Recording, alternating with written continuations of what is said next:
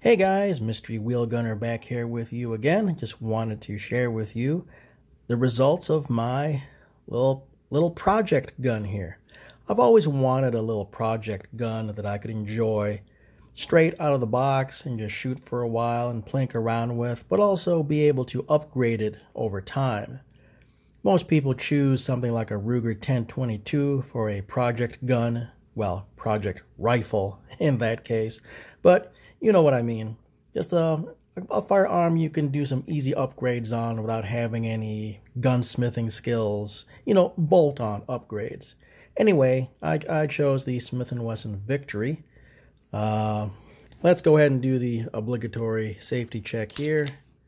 Magazine is empty.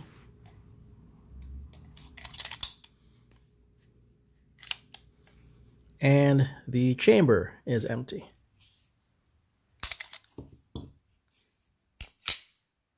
Okay. So let's go over the stock version of this. Obviously, this is the already upgraded version with all the stuff I bought over time. The stock version is the Smith & Wesson Victory SKU 108490. I make mention of that because ever since that SKU came out, Smith & Wesson has added several other variants of the Victory. Anyway, the stock version comes with a 5.5-inch barrel. And that's this right here. It is all stainless steel, and they call it the bull barrel. And boy, they're not kidding. Look at that. This is a really stout piece of steel right here. This is pretty heavy, pretty substantial. It's got a green fiber optic front sight right from the factory. I thought that was pretty neat. It also comes stock with this rear sight assembly. You have to take this whole thing off if you want to put the rail on it. So the rail and the click adjustable rear sight cannot coexist. It's going to be one or the other.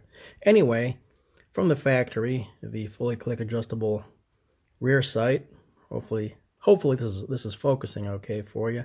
You can see it's got the green fiber optic right there, right from the factory. So I thought that was pretty neat. Factory gun to come with the high-vis type sights. That's pretty neat. Well, let's get these out of the way. It has a slide or bolt catch and release right here, and a 1911 style safety. So up is safe and down is fire.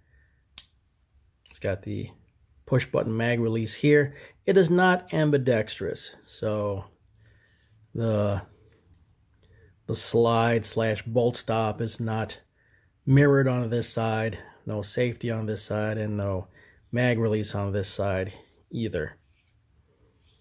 Okay, so let's get on to the upgrades. The barrel is the Tandem Cross.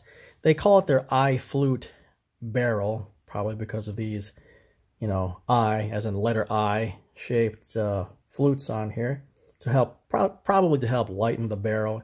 It's with the compensator installed, it's a 7.5-inch barrel. It's all stainless steel, polished, but the flutes are kind of a matte finish. Gives it a pretty nice bit of detail. That contrast there between the polished parts here versus the matte finish on the flutes gives it a really nice look, in my opinion. This comp is removable, believe it or not. I know, hard to believe, right? You can barely tell the seam. And I'll prove to you this comp is removable. There, see that? Yeah. It is a threaded comp, which of course means it is also a threaded barrel. But yeah, check that out.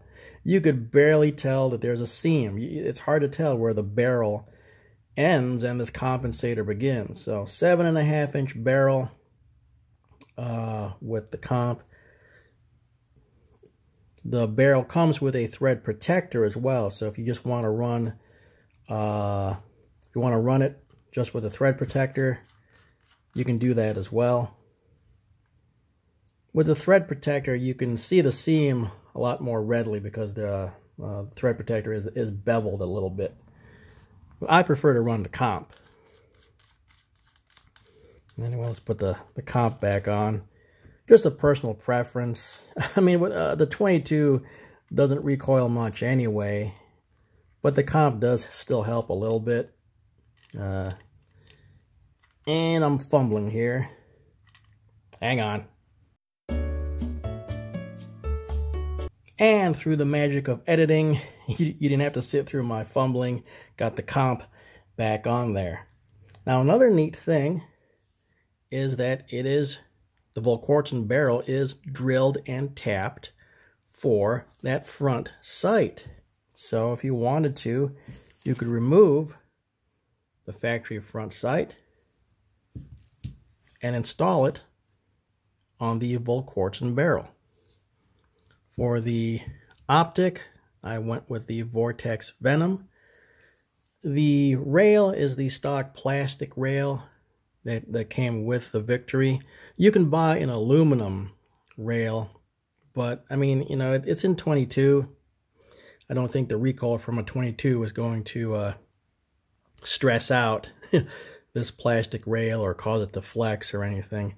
Maybe in the future I'll spring for the aluminum rail, but for now I use the plastic rail and it's worked good enough.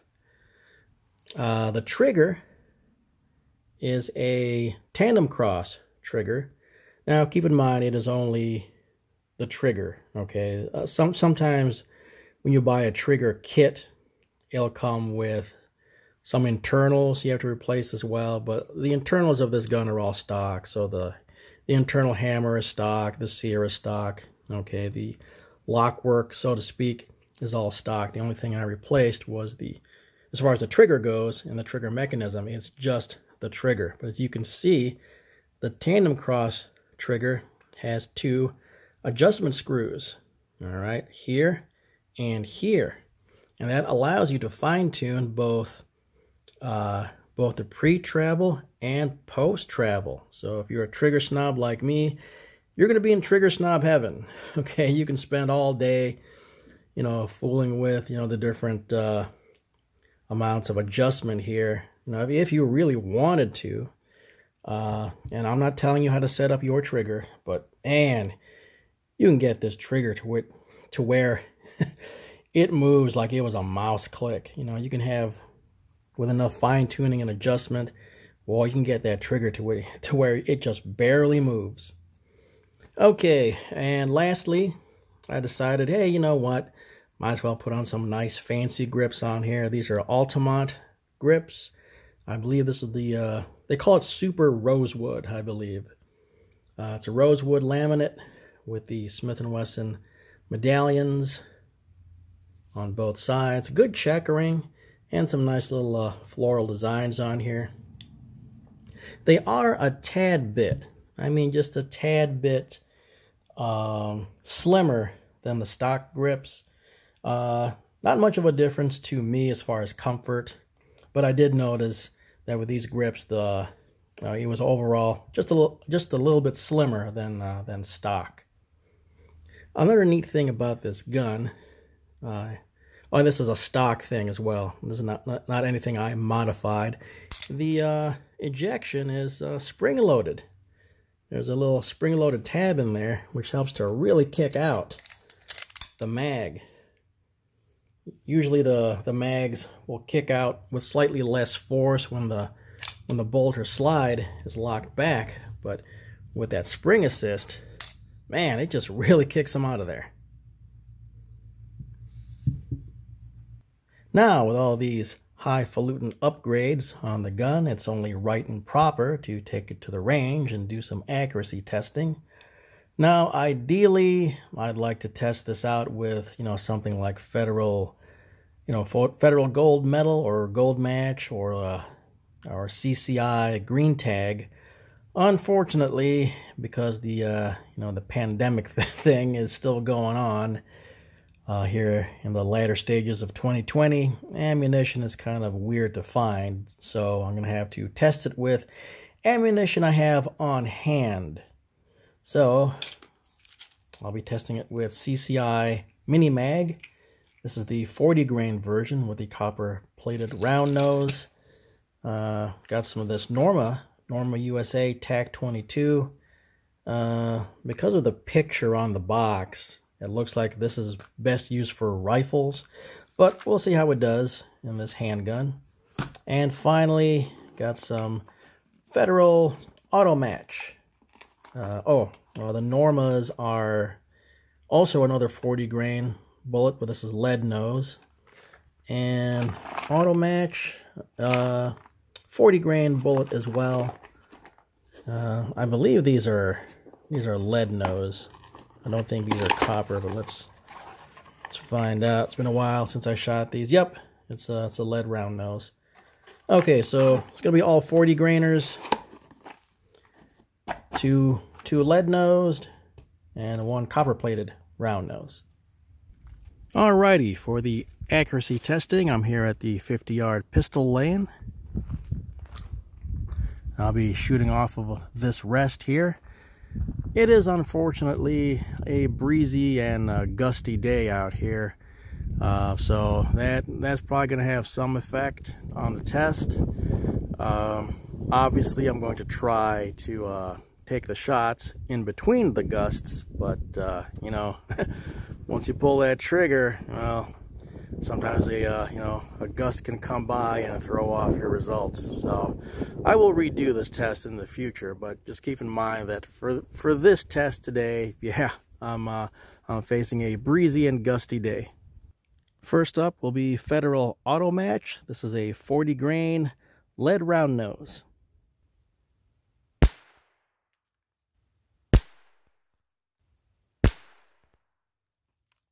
Alright, here's the target for the Federal Auto Match.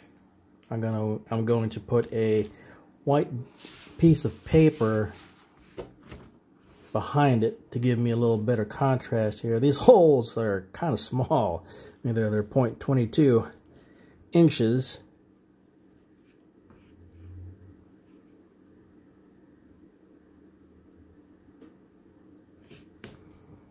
Okay, Federal Auto Match looks like it got 0.927 inches at 50 yards. Next up, CCI Mini Mag, 40 grain copper plated round nose.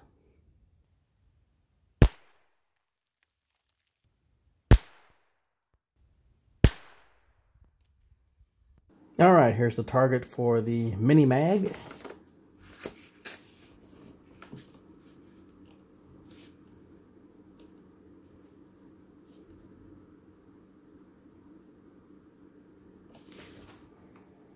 Coming in at 1.282 inches at 50 yards. And finally, Norma USA TAC 22, 40 grain lead round nose.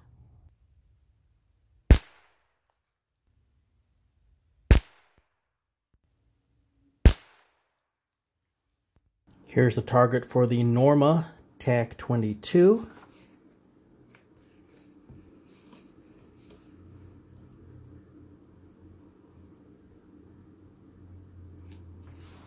.226 inches at 50 yards.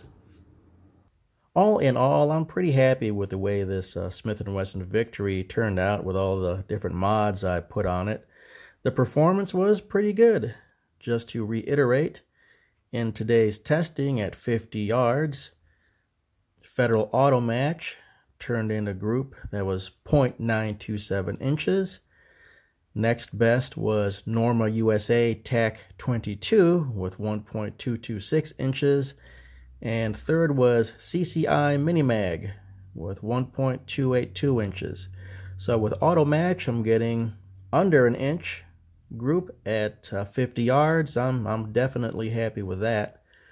Obviously, to get the most performance out of this Volquartsen barrel, I'm going to need to get my hands on Federal Gold Medal or CCI Green Tag or something like that.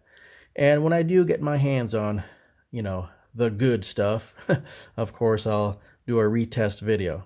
But for now, this is pretty much a wrap. Thanks for watching, as always. And if you liked this video, hey, give me a thumbs up, give me a subscribe, share this video with your friends. All right, you take care out there. Catch you next time.